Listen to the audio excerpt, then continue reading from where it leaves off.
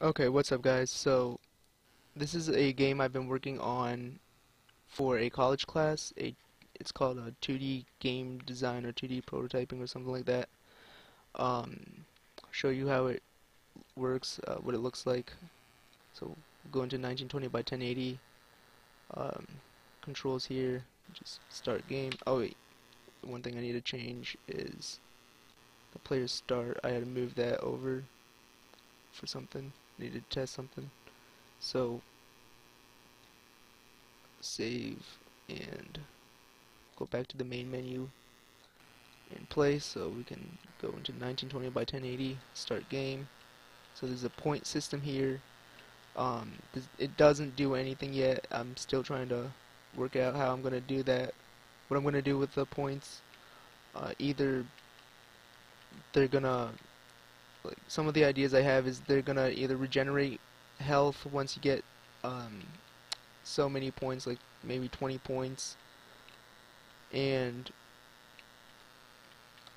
the other idea that I have is it gives you some kind of invincibility, so you can just kind of run through these enemies.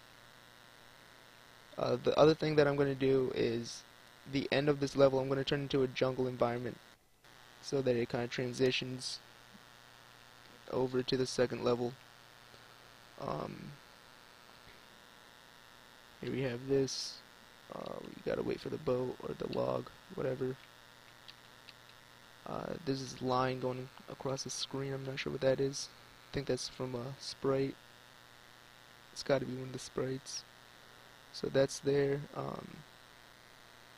So far I only have 2 levels. So yeah, level 3, the button doesn't work yet. So that's what I have so far.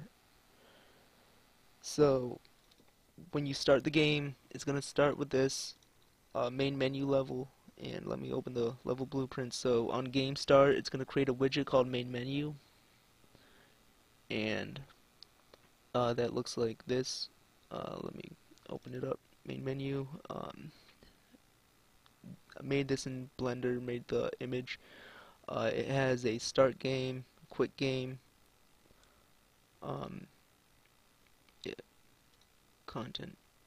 Yeah, that's what we want. Um, it has this resolution box. It's a scroll. Oops,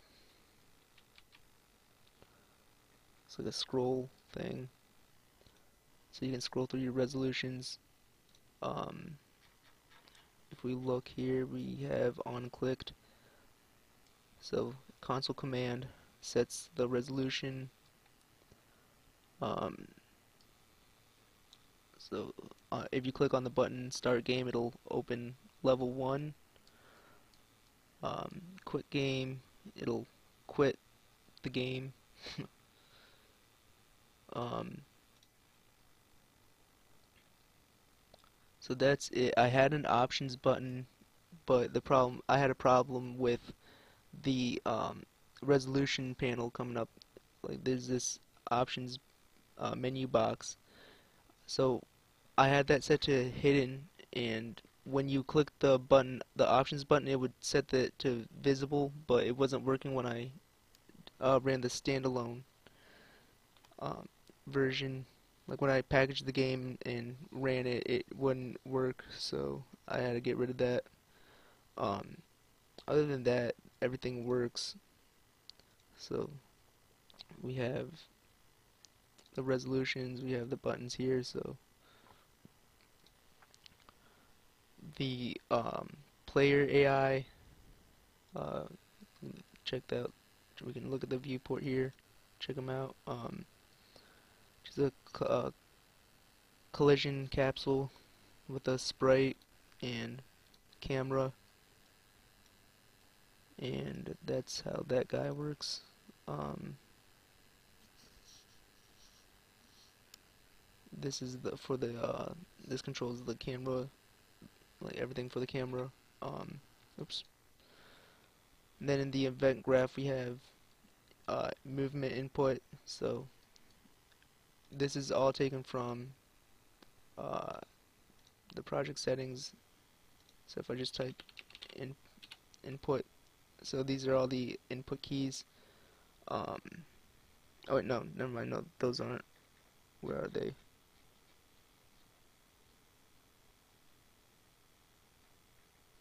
Um,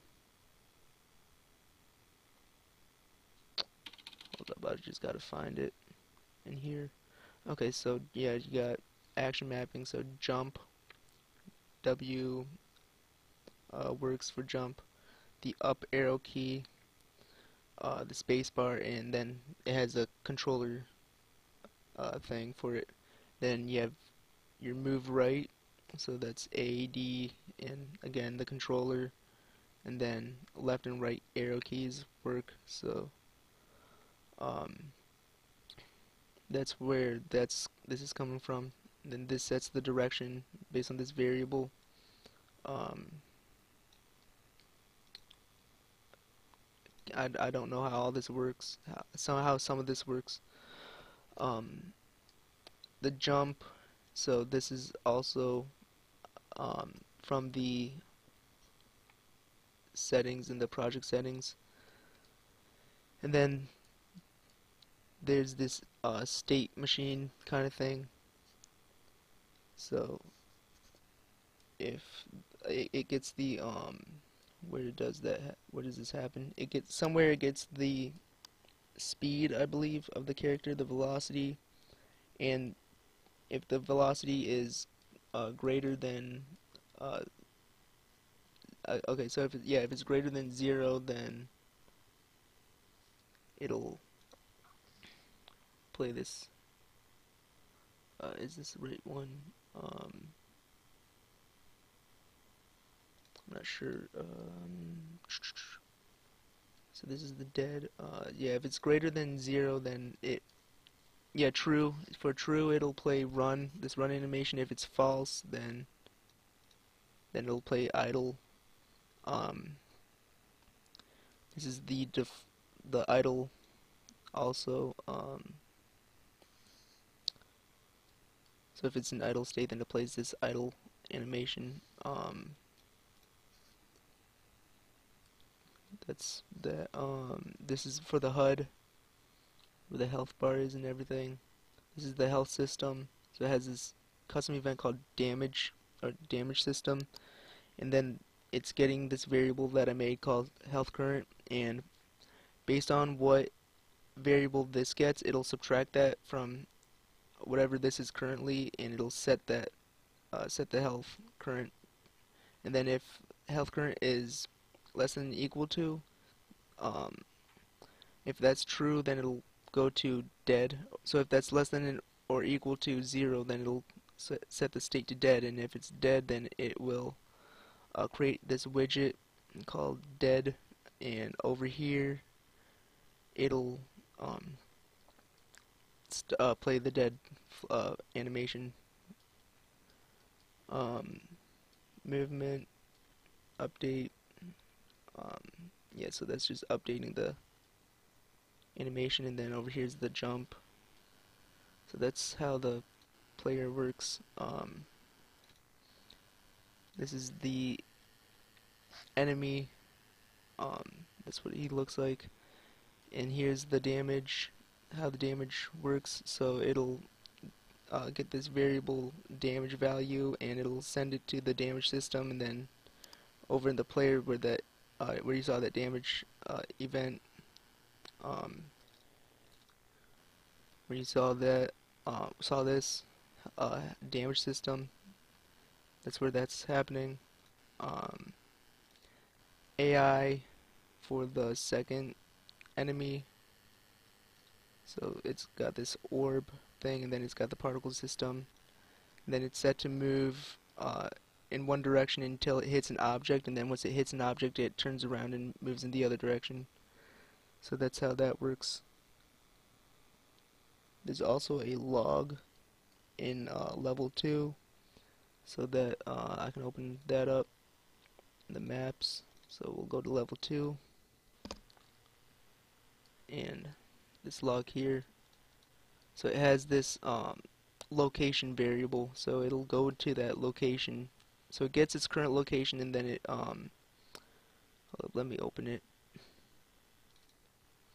Yeah, so it gets its current location and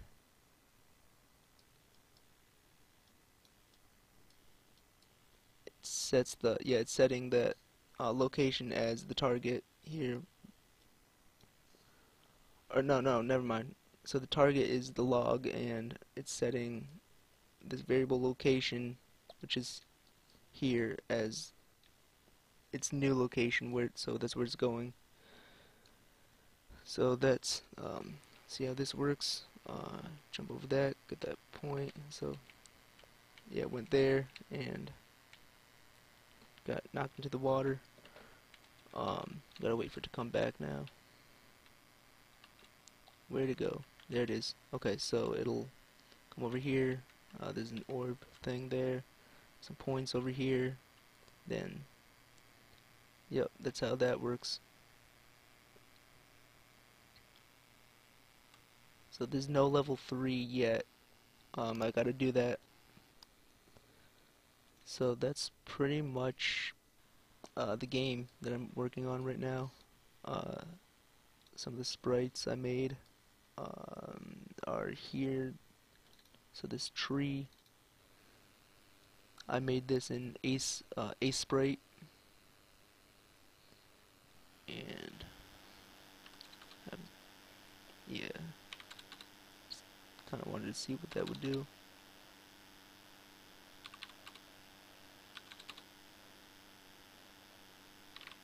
Set it back to 15.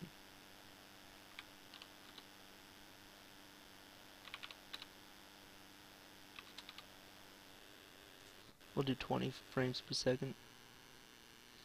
Okay, so that's my game so far. So yeah, that's the points, idle animation, jump animation, um, dead. Oh wait, this is kind of a clipping here. So if I can't, yeah, I can pause it right here. So it looks like it clipped somewhere. Oh.